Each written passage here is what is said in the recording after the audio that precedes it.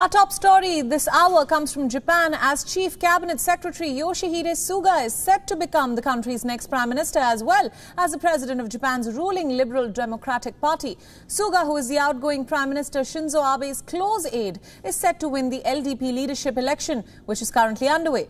The party is currently headed by Prime Minister Shinzo Abe, and the victory will virtually ensure that Suga will also replace Abe as the Prime Minister of Japan. The ruling LDP will vote to pick the next Prime Minister on Wednesday. 71-year-old Suga is expected to serve as the Prime Minister till 2021, when the next general elections will be held. Suga is likely to continue Abe's policies in Japan. Considered more of a behind-the-scenes operator than a frontline leader, Suga recently enhanced his public image by unveiling Japan's new imperial era called Reiwa. Suga, who was born to a family of strawberry farmers, began his political career as a local assemblyman. There are two more candidates in the race, even as Suga remains the strongest contender. Fumio Kishida, who served as a foreign minister under Abe, is also considered to be a close aide of the outgoing prime minister. However, Kishida was met with criticism over his unsuccessful proposals to tackle COVID-19. Former Defense Minister Shigeru Ishiba is also in the race. Unlike other candidates, Ishiba has distanced himself from Abe's policies. Shinzo Abe, who is Japan's longest-serving prime minister, announced his resignation last month over health issues. Now, to give us more details on this story, we are being joined by Grace Lee from Tokyo. A very warm welcome to you, Grace. Thanks for joining us. Now, Suga is all set to most likely be the next Prime Minister, and he's being perceived as what is called a good continuity candidate, someone who will continue the Abe government without Abe. So tell us more about the veteran politician.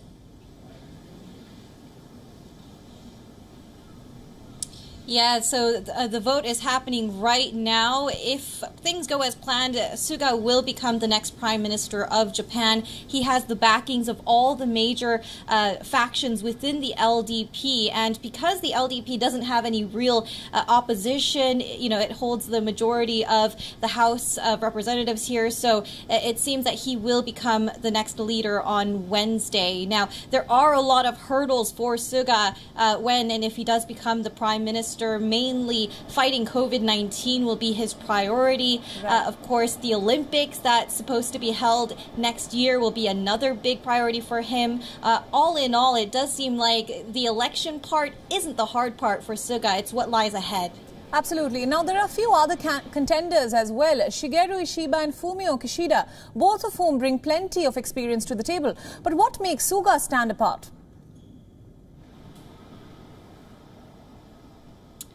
Well, Suga is the right-hand man of Abe, and he's promised to follow through with Abe's policies if elected. He does seem to be the safe choice for the Japanese people at this moment, and that's been primarily very attractive for the LDP.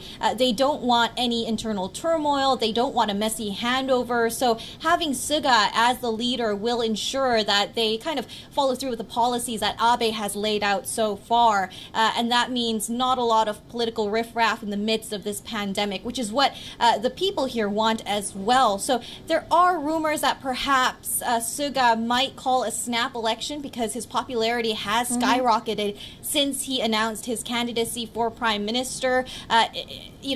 Another contender was the top choice for the public just a few weeks ago, but now his popularity is in a good place. He might want to prioritize that first. Right. So tell us a little bit about the impact of a new Prime Minister on Japan's economy at this time, as well as the ripple effects of the same. Now, this leadership transition is, of course, coming at a time when the Japanese economy has recorded its biggest slump on record due to the COVID-19 pandemic. And Shinzo Abe had a project of kick-starting the economy, something that was in fact dubbed Abenomics. So where does all that stand now? Well, the gains from Abenomics, which was relatively successful, have been pretty much wiped out due to the pandemic, and that's kind of a very difficult situation for Abe, who has continuously pointed to Abenomics as his success. He hasn't been able to deliver on a lot of his key policy promises so far, such as bringing back abductees from North Korea, such as solving the territorial dispute with Russia, or the reform on Japan's pacifist constitution. So that has been not very good news for him. Suga Suga will inherit that if he becomes prime minister as well. The same kind of woes coming in with the pandemic, trampling the economy, seeing the worst contraction since World War II. A lot of businesses here, particularly small businesses, have been hit hard by the pandemic, and they are looking to Suga to kind of make bolder policies, make sure that there's some kind of economic reform so that they can make gains in the next few months. The Olympics is another high priority as well. A lot of business owners hoping that the Olympics can pull through so that they can see a small boost from that in the meanwhile. Right. All right, Grace, thank you so much for joining us this afternoon and for all your insights into this story. We will, of course, be watching the election results closely.